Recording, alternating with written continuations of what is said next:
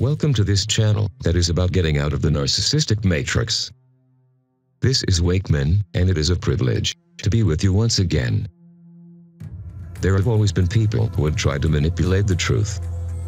Rather than having all the narcissistic characteristics, showing the delusional thirst to use people, lack of empathy, and hate for the truth, the self-healed narcissist comes like a lamb, winsomely, with persuasive words that elicit sympathy and goodwill from others.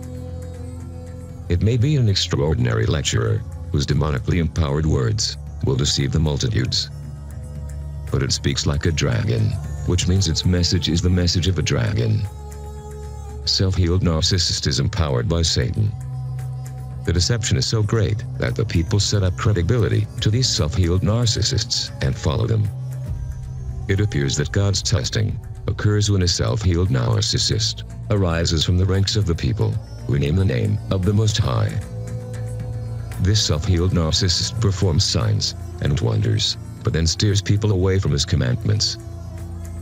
If someone is performing signs and wonders in the name of Jesus, and his name is being glorified, I have no reason to believe that it's the devil doing the work. Why would the enemy want to contribute to God's glorification? Why would he want Jesus' name lifted any higher?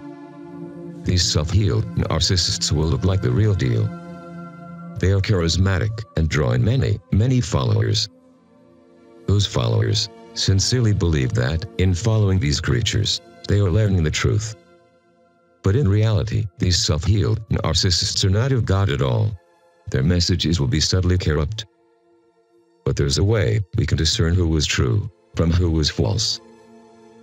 If we steep ourselves in the study of Christ's life, we can plainly point out those who are not like him. So study up and be prepared for the false self-healed narcissists. Those who survive the disinformation of the false self-healed narcissist to this point will be faced with hard choices. Those who refuse to believe disinformation from these creatures. The disinformation will be extraordinary in that it will be able to seen in many ways. Whatever the way it is presented, it will have some kind of ability to breathe forth the message of Satan and the false self-healed narcissists.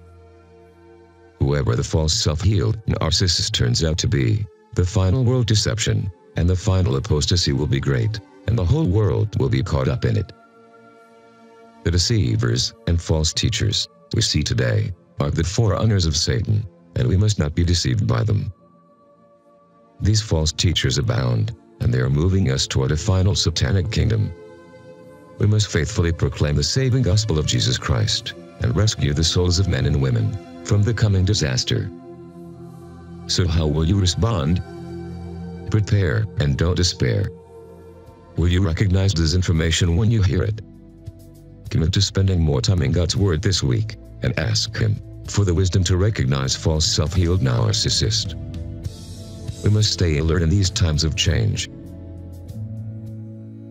If you're listening to this video and feel this channel has helped you with truthful information, please help me to keep on producing videos with your contribution by clicking on the PayPal or the Patreon link available in the description below. God bless you.